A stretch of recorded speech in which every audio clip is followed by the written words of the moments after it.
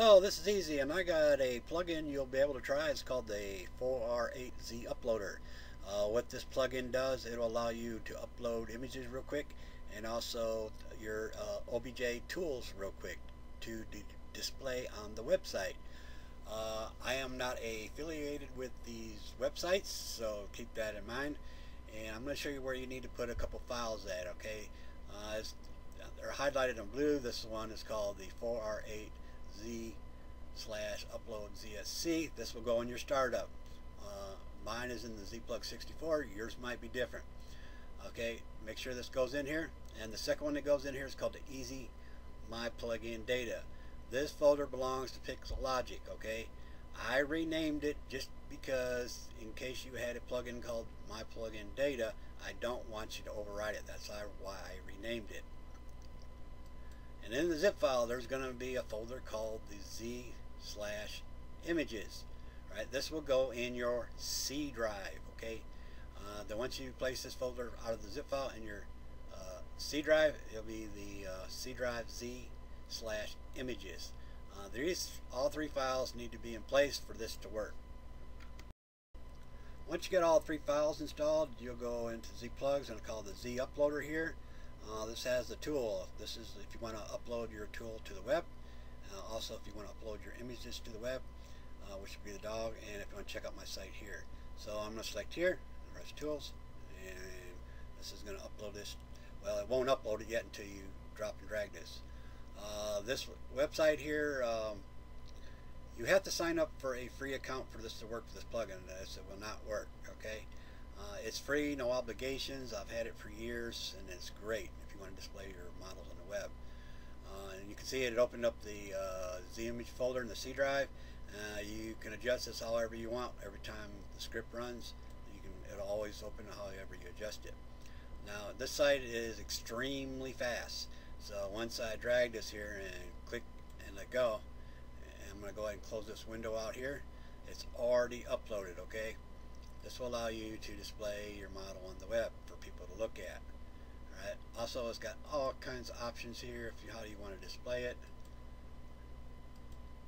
And we got that. Let's go ahead and close that one out. We got spin, and while it's spinning, and we're going to go ahead and switch it to this one. I'll wait till it catches up. Like I said, it's extremely fast, and I don't think there's any plugins required. Also, if you have like a laptop, this is touchscreen and interactive. If you hold your laptop out in front of you and walk around the room, this will actually move with it. This is pretty cool. And like I said, it's free, no obligations, and I'm not affiliated with this website. Once you're done, you want to close all your windows out by pressing the X. That'll be on your C folder and this one here in case you want to do something next. Even though that I'm uploading this mesh here, it's always best to optimize this mesh and reduce the polygons if possible. This one is for the image, really simple, basically the same thing. So when I click here, it's going to give me an option to go ahead and crop this where I want this image, and how I want it to look.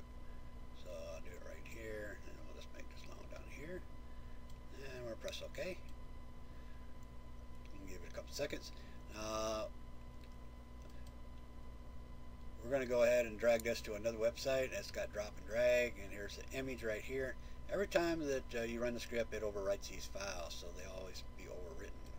And once you do that, you can display it. It gives you links that you can display on, which is pretty cool. I had paused the video and added to the script here. I got a button called load, and I want to call it material. Okay, this is going to allow you to capture this material, and that way when you capture it, you can upload the image, and you could have this same material here and transfer it up to P3D on your models. So it's kind of like transferring materials. So basically what you do is you press this load button, which I already did. So if I press load again, we'll get this. And when I do that, I will select any material I want. Then I'm going to press the material button. Okay, and when I did this, you got a new texture. Now it may look a little chopped off. That's fine. Okay. And what you do is you click this texture, and you'll export this, and you're going to export this as a PNG. Okay, a PNG. And we'll just go ahead and delete these ones I got in here I made, and we'll call this one red wax PNG. Remember that. And we'll do another one, so we'll just select here, and let's do this droplet here, and press material, select the texture, export, and we'll call this droplet.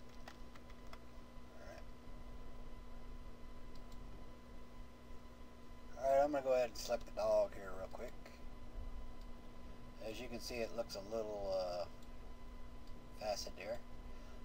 When you upload a P3D, it'll kind of smooth it out. It'll kind of actually resemble, if I go down here to dynamic subdivision, it'll kind of mimic this right here.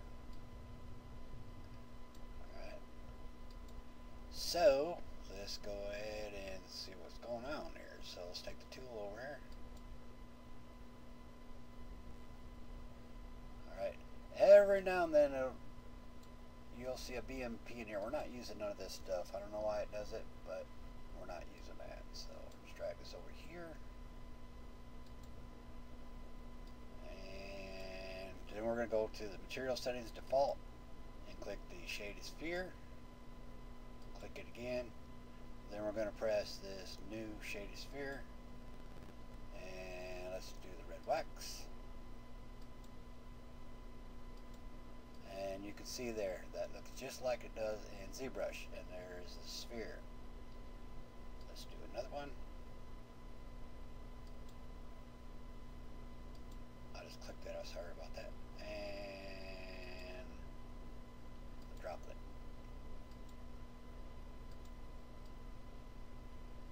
And you can see that looks just like in ZBRUSH.